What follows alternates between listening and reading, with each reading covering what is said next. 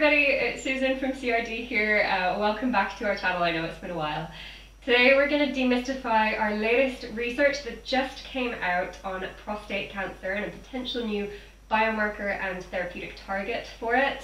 And we're also going to give you a bit of a career update because it's actually been a while since we've talked to you about kind of that side of cancer research. Or if I'm honest, it's been a while since we've talked to you about, well, anything. So I'll give you that update first. If you're not interested in the update and you want to skip straight to the science, I'd recommend you skip to about 10 minutes into this video, and that should get you roughly to the start of it. Okay, so firstly for the career stuff, well, you've probably noticed that Haley and I haven't been that active on YouTube this year.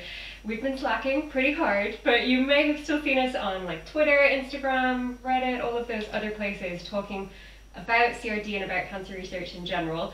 We haven't been making that many videos, and that's because they're a lot more time consuming and the two of us are absolutely slammed right now.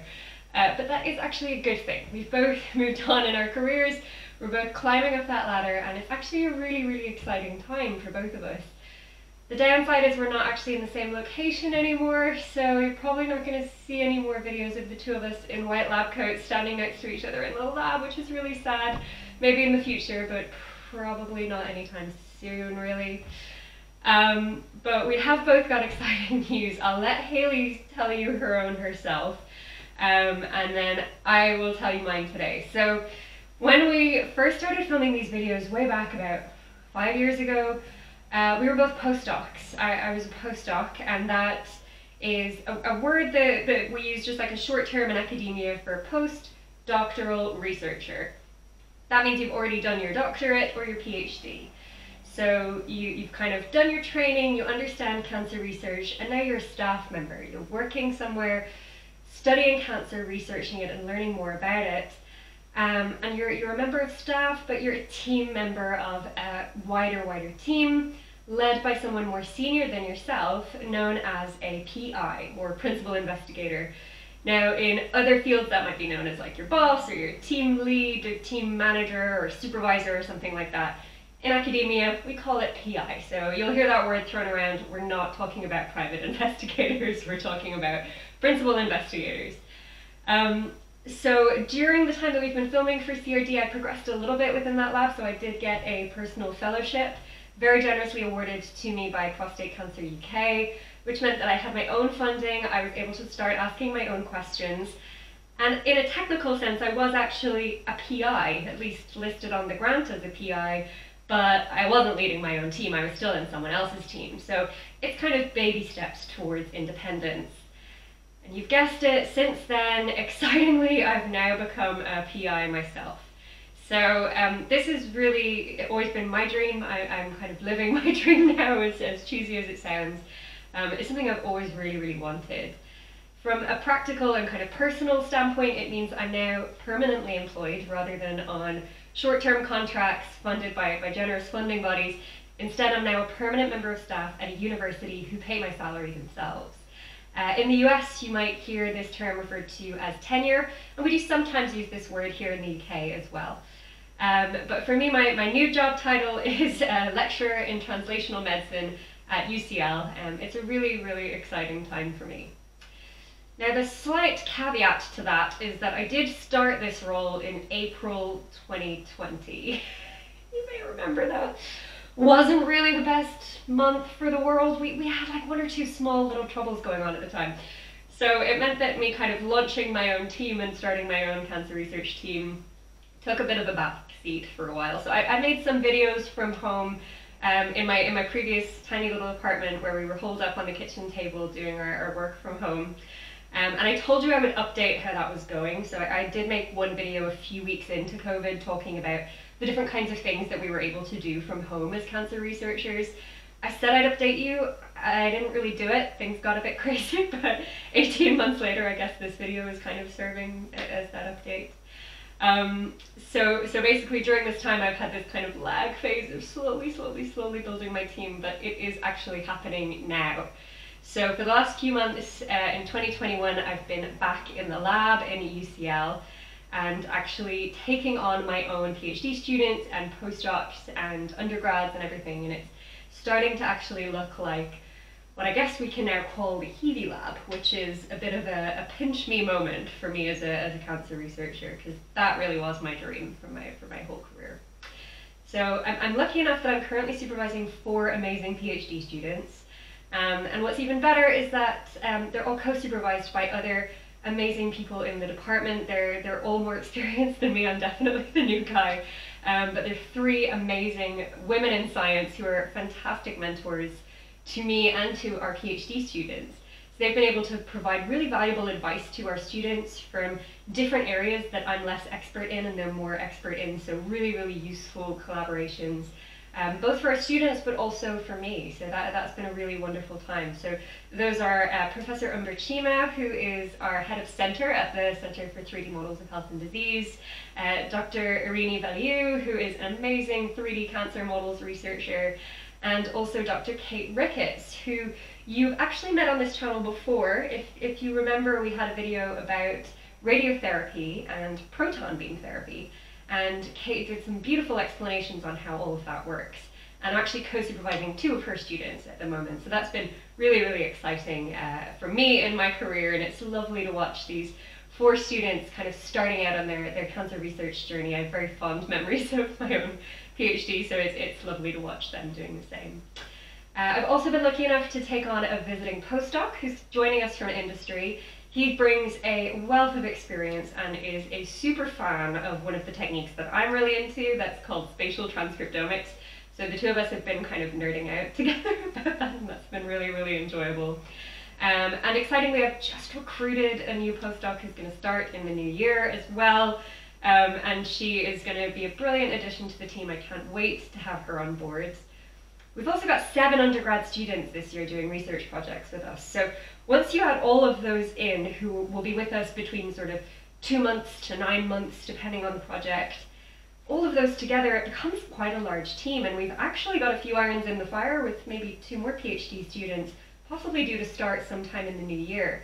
Actually, maybe even 3, now that I think about it. So it's definitely a period of sudden expansion. For most of COVID, I was a team of 1. Working from home on my kitchen table, no one to look after, no one to brainstorm with, just kind of, well, other than my poor husband, who was a trooper, but no one to kind of, you know, lead or start that kind of dream team that I've always wanted, whereas now it's actually happening. And although it's been a bit of a delay, it's definitely worth the wait. It's such an exciting time for us.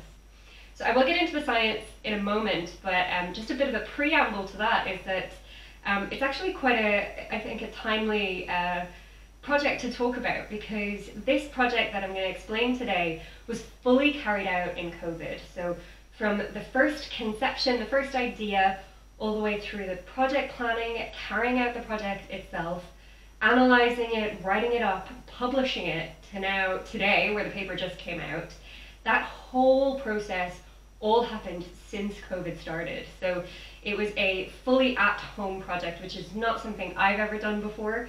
Everything happened on computers at home. There was no white coats involved, there was no lab bench involved, there was no pets involved. Believe it or not, I actually haven't even met the person who led this project face to face yet, and I feel like she's practically my little sister at this point, because we've spent so much time talking to each other about cancer research for the last 1.5 years, but we've never met face to face. So, I mean, COVID was a difficult time, but gosh, some really amazing things did come from it. The fact that that's possible nowadays is, I think, a really beautiful thing. So today is her day. It's a fantastic celebration of her work, all the way from start to finish, and that's what we're going to demystify in the demystified part of this video. I wish she could do it herself, but as she will hopefully let you know, because I think she's recording a video for us today from clinic. She's kind of busy in the clinic, so I will try my best to do her work justice and demystify it for you, and hopefully we'll get that hello from her later. And with that, I think we'll move into the demystified part of the video.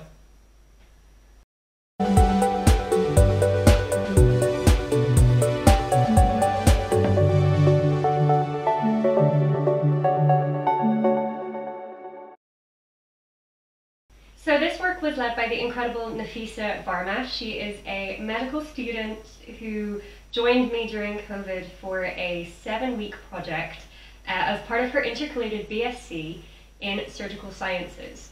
Now, she had never done computational biology really before. It was her first research project, and the fact that she was able to get to a paper that's now been published with her as first author is absolutely incredible, particularly within that time frame. So firstly, credit where credit is due. Well done, Nafisa, what a trooper. But the science itself is about something called BRD9. So BRD9 is a new gene of interest for us. It hasn't been that well studied in cancer. And in fact, when I first suggested this project to Nafisa, there were actually no papers on BRD9 in prostate cancer. Now, that changed quite quickly because between her choosing the project and starting the project, someone actually published a paper on BRD9 in prostate cancer, which is always one of those moments in research where you're like, oh great, someone else is thinking along the same lines as us, but you're also thinking, oh no, did they scoop us? Did they do the work we were planning to do? But fortunately it worked out really well on this occasion. They had done some beautiful, beautiful wet lab work on cell lines and animal models of prostate cancer and looking at how this new gene of interest kind of behaves in them. Now, our work was obviously going to be from home because it was COVID. Nafisa was setting out to characterize how this gene behaves in publicly available data sets for prostate cancer. So one of the really useful things that researchers can access from home, and that I think I mentioned in our previous at-home cancer research video, is that there are quite a large number of publicly available data sets. These are things where we've done sequencing or other kind of next generation, fancy techniques on prostate cancer patient samples, analyzed them, and then shared them with the community. So they could be from researchers in any country in the world who've already done their work, they've published their paper, and then they make the actual data set that they generated available for anyone to look at and to reinterpret. So for example, if someone wanted to look at all of the genes in the genome in prostate cancer, which is something that people often do, they might publish that and look at some areas of interest within the genome, a few genes here, a few genes there, but make the whole thing available so that anyone else can look at their genes of interest. This is really useful when it comes to a brand new project like this. Very, very little work done to date on the gene or protein BRD9, and it was really a good time to actually look at that publicly available data and kind of say, well, how does this gene behave in prostate cancer? Is it worth us doing some wet lab work in this down the line when COVID ends? Is this something we should look into further? So the timing worked out quite well, and Nafisa dove in head first and got some amazing data, and I'll take you through that now, figure by figure. So firstly, regarding BRD9 as a potential biomarker, if you don't know what a biomarker is, this is something that we kind of test for cancers to help us diagnose a cancer, or maybe to help us understand if that cancer can be treated in a certain way with a certain drug, or how the patient is kind of likely to progress in their disease. They're kind of little gene clues that kind of tell us what might happen with the disease. BRD9 as a biomarker showed us some mixed results. It does seem to be more highly associated with prostate cancer tissue than with normal tissue, and particularly a noticeable difference in metastatic prostate cancer tissue compared to the primary site. Now, when I say metastatic prostate tissue, if you don't know that word, I'm talking about a cancer that has spread to a distant site in the body. So Nafisa found that when cancer does that, maybe BRD9 is more likely to be highly expressed. So maybe BRD9 might be a sort of biomarker of metastases. Now, in some other areas, the data wasn't that clear, so looking at BRD9's association with response to treatment didn't really give us very clear answers. And that's mostly because there's just not that much data out there. These publicly available data sets are fantastic, but there isn't always that much follow-on data. So quite often they will tell us that a patient went on to be treated with chemotherapy or with radiotherapy or whatever it might be, but they don't then have the data to say whether the patient responded well to that treatment or not. So that's something as a community I really hope that we get better on. We've got these beautiful data sets out there. Nafisa found 11 data sets for this paper from, so 11 completely independent cohorts across the world. and it was, I think, over 2,000 patients across those. And that's a huge amount of data, but it didn't always have that much follow-up information. So when she was trying to figure out, does BRD9 associate with response to, say, chemotherapy or radiotherapy, her answer was generally that we don't know yet. So that's kind of one caveat to this paper. But in terms of the biomarker stuff, yeah, it does seem that BRD9 is associated seemingly with cancer spreading to distant sites in the body, and potentially to the cancer being more aggressive as well. Now, the one previous paper on BRD9 in prostate cancer was specifically looking at BRD9 in prostate cancer that has become castrate resistant. This is how we refer to prostate cancer that has progressed after treating with an anti-androgen therapy. So those hormone therapies that you may have heard of prostate cancer patients being treated with. So they've been given this therapy and it stopped working after a while. These patients, maybe BRD9 might be a good drug target there. So we're not really talking so much about kind of biomarkers anymore, we're moving into the space of treatment. So can we develop drugs that actually target BRD9 and help prostate cancer patients, particularly maybe those castrate-resistant prostate cancer patients? So that's what that kind of other group thought, and we obviously wanted to see if we could validate this. Again, we don't have much publicly available data on patients that have already progressed after treatment, unfortunately, but we could look at how BRD9 associates with the androgen receptor, which is the target of a lot of these hormone therapies. And we found that there's a negative correlation here. This could mean that when BRD9 is high, AR tends to be low, and so the kind of clinical meaning of that is that if we were to inhibit or target BRD9 in patients, even the ones that have low androgen receptor expression, maybe there could be some clinical utility here. So while it was hard for us to kind of directly validate what that other paper had looked at, we're certainly seeing that there does seem to be scope for targeting BRD9 in cancer patients, and potentially in those aggressive cancer patients that we're particularly looking for new good drugs in. Now, the next thing that Nafisa did was even more work. It was a huge amount of work. She went through a range of different well-known drug targets and signaling pathways and biological mechanisms that happen in prostate cancer. She went through them step by step, gene by gene, protein by protein, and tried to predict as best she could from this data whether BRD9 could be co-targeted well with any of those. So the phrase co-targeting is something that I've spent a lot of my career researching. It's where we look at two drugs, or maybe one drug that targets two different things.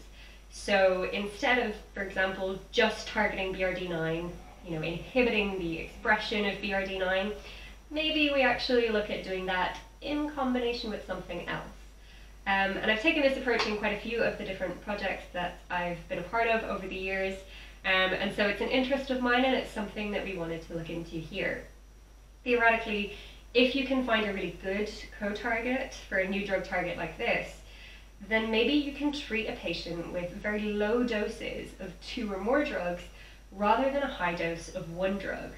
And what we really hope, theoretically, is that that gives us the best ability to really inhibit the tumor's growth itself without having all of those nasty side effects that are so commonly associated with cancer treatments. So if we're going with lower doses of different things that each kind of selectively go for those nasty cancer cells, then hopefully we're getting a better response and fewer side effects, which is definitely a win-win. So it's hard to summarize Nafisa's findings from this because they're not small, there's a lot of them, and they're mostly in the supplementary data for the paper, which is a file that, really the more interested cancer researchers who are desperate to find out the nitty-gritty will separately download to the paper and go through and say, okay, what did they find here, what did they find there? But she did pull together a summary for the paper, which I'll show now. And in general, what this says to us is that there is some promise for BRD9 as a co-target with certain other pathways, but not with everything. And this kind of brings me on to the broader point that I want to make from this paper. So we know that BRD9, based on this, does seem to show some promise as a biomarker in certain circumstances, but not others. It does seem to show some promise as a drug target. in certain circumstances, but not others. And so by having done this work in just the publicly available stuff, just on our computers at home, it allows us to really refine what we're going to do when we get into the lab. And so there are a number of students following on the next year after Nafisa. So the 2021-2022 students are going to come in and look at this in the wet lab.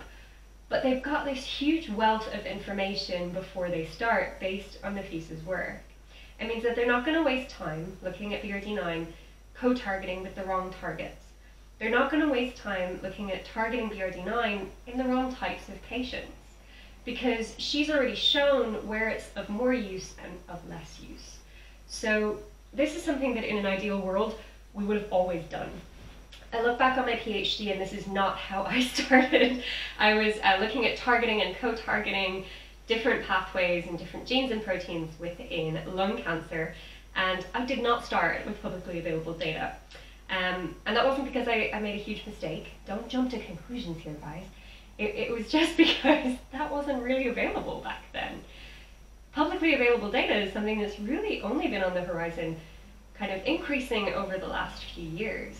We did have one or two data sets that we could access back then, but you really needed to be a bit of a computational biologist or a bioinformatician, a real kind of coder. You needed to have a lot of experience at the computational side of things to be able to understand those data sets. Whereas nowadays, anyone can do it.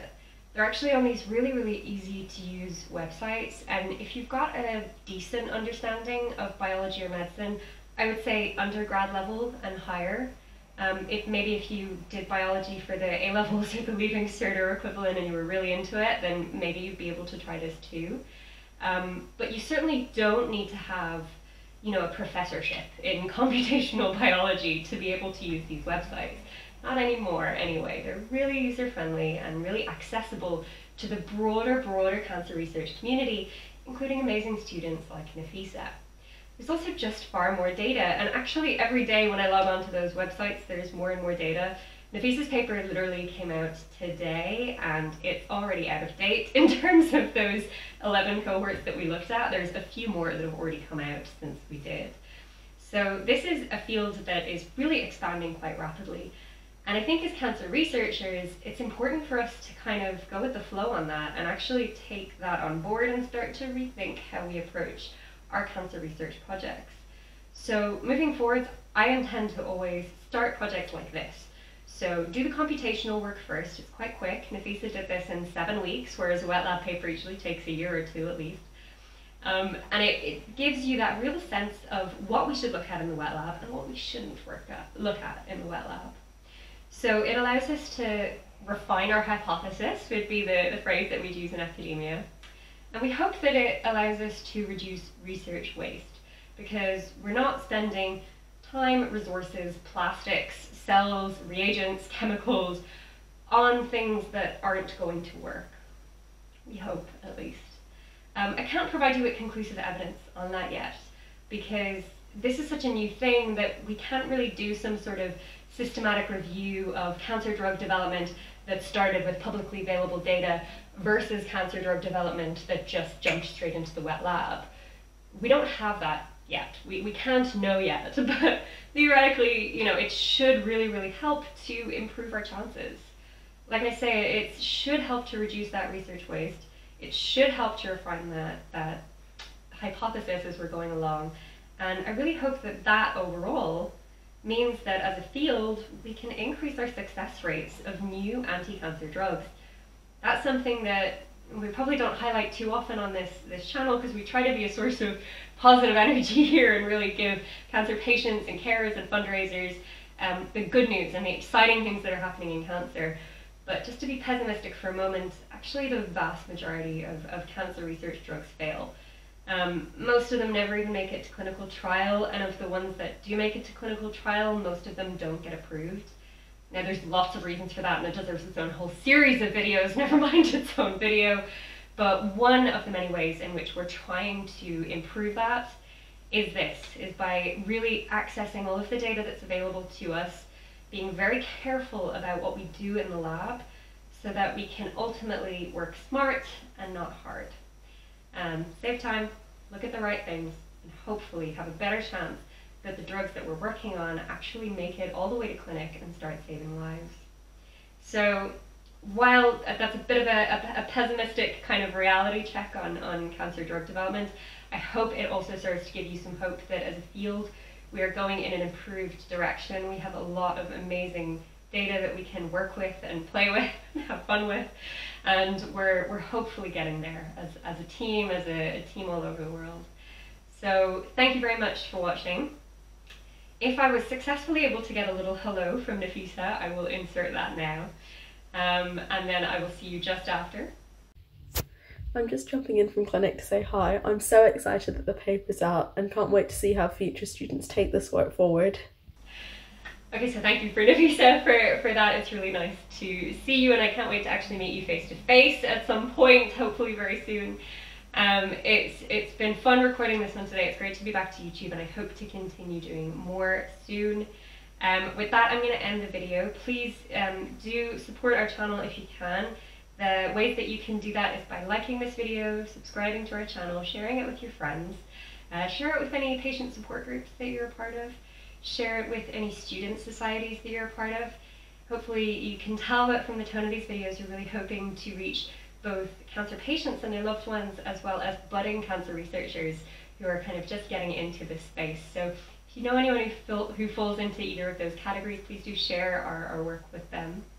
And of course you can follow us on all of the other social media places as well. We're on Twitter, Instagram, Facebook, Reddit. I think we're on Tumblr.